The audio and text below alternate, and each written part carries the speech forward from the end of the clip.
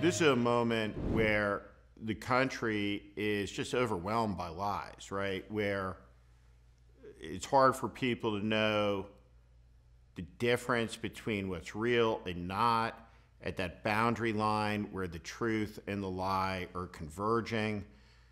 And Josh Hawley goes out there and he talks about manhood, as you mentioned.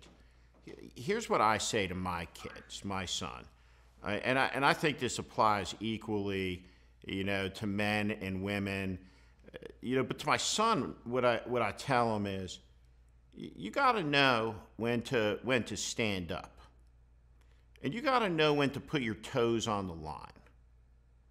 You also got to know when to back up off that line. You got to know when you're wrong, how to say you're sorry. You have to know when it's time to advance off that line, right? And to step forward, right? Even when you're afraid. And character, decency, gentleness. I mean, meanness is not toughness. Cynicism.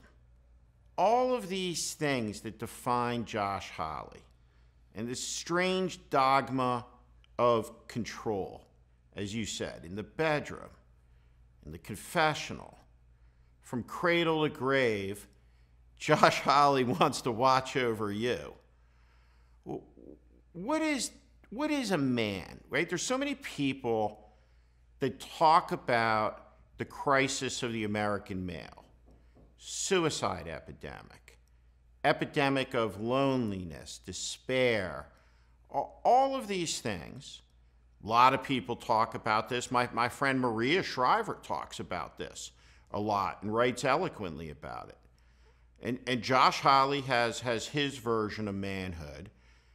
And you read that book, and it's shocking, but that's not manhood in any way, shape, or form, in the sense of, and we're about the same age, close enough, but completely alien to the men that were around in my life as a boy, as a young man.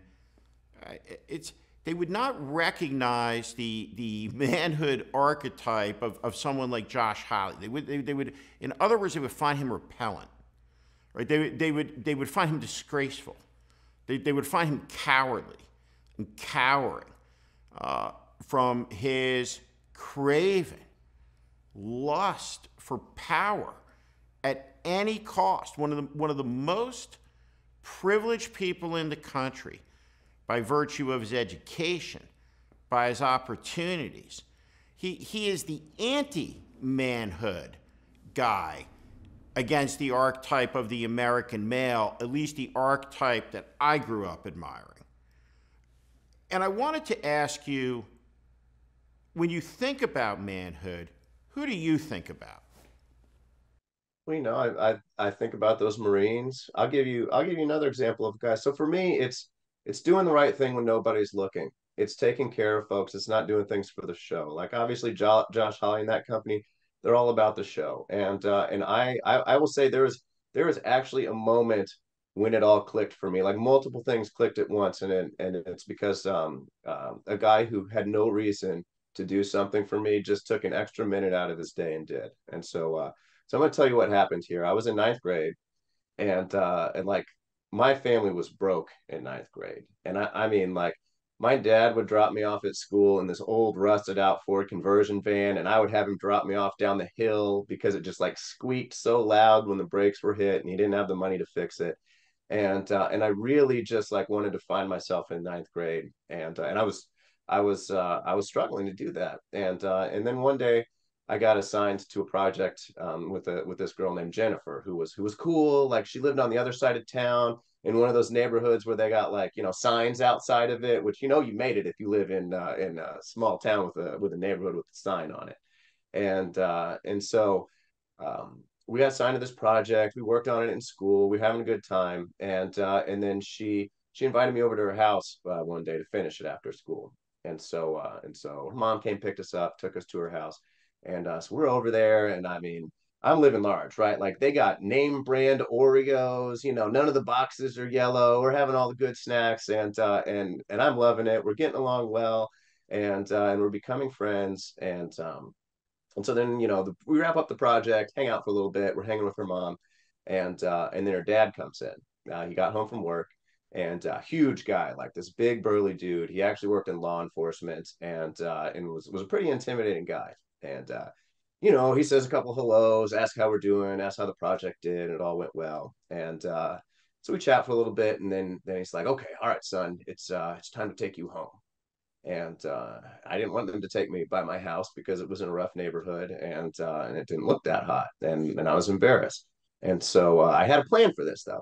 I was like, "Oh, don't worry about it. Don't worry about it, sir. My dad's not too far from here. I'm just going to call him up. He said he'd pick me up down the street." I was like, "That was my plan, right? They're not even going to see my van because I'll just walk down to the corner."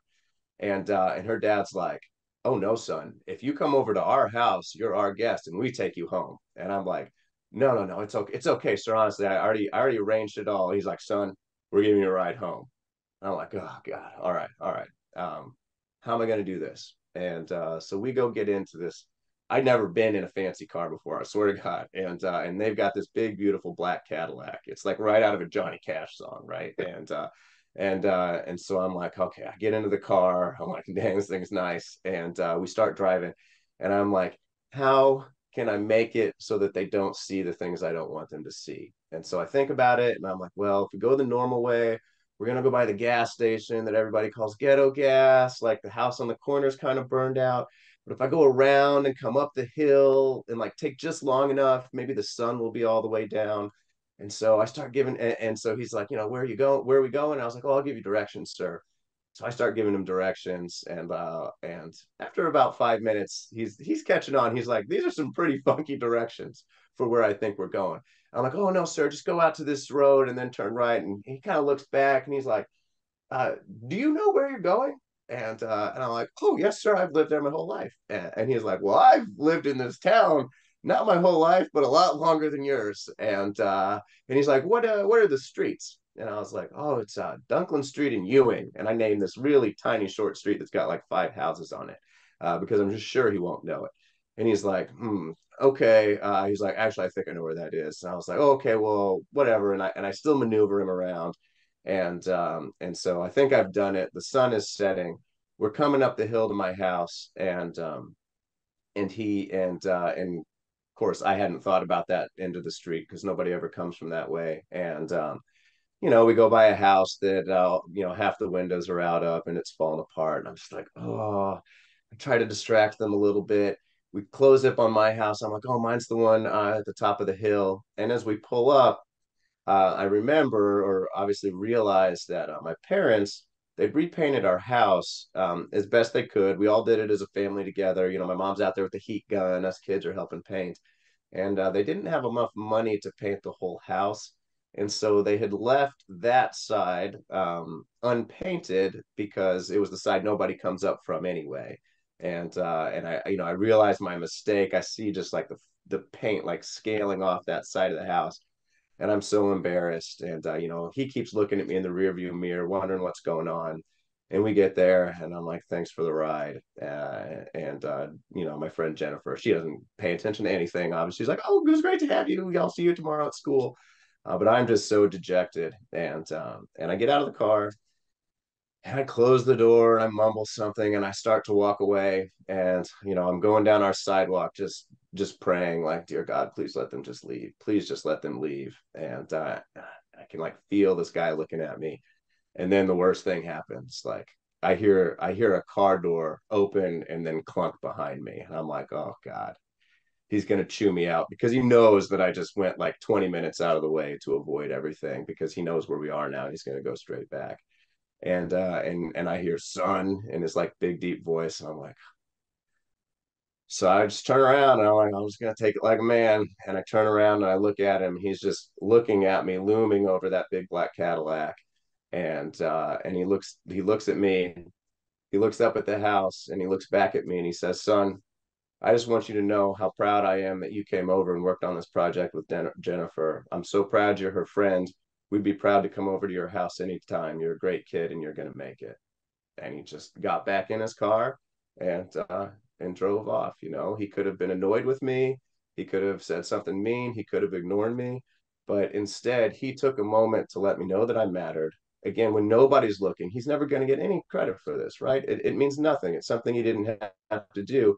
But, you know, for a kid on the other side of town, he took that moment to let me know I could be proud of who I was. I could Oh, be proud wow. of where I come from, right? I can be proud of my family because we're good people. And it was an incredible moment for me. And probably the only real sad part out of that for me is, um, you know, I studied hard in school after that. I got all A's. I was all state athlete. I got into Yale University. I got to go on a Pell Grant, which, you know, if you don't have enough money, they help you out.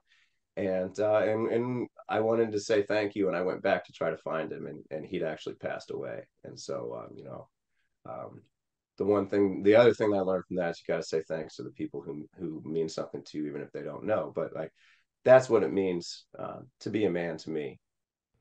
Wow. What a story. Um, I'm a little choked up, honestly. I hope I didn't ramble for too long. No, But we've got very, heroes like very, that all very, around very our state, all powerful. around our country, and that's not who people are hearing from, right? They're hearing from the media bully attention hogs like Josh Hawley. That's not who we are. That's not who Missourians are. And I'm telling you, Missourians are fed up with it. It's why he's the least popular person up for re-election. It's why we're going to win this campaign. He doesn't understand us. He doesn't know how we grow up. He doesn't understand the things we do for each other. Thank you for watching. Make sure you subscribe to our channel so you never miss a video. Also, for more content just like this, please consider joining our Warning Premium community. You can find out more in the description below.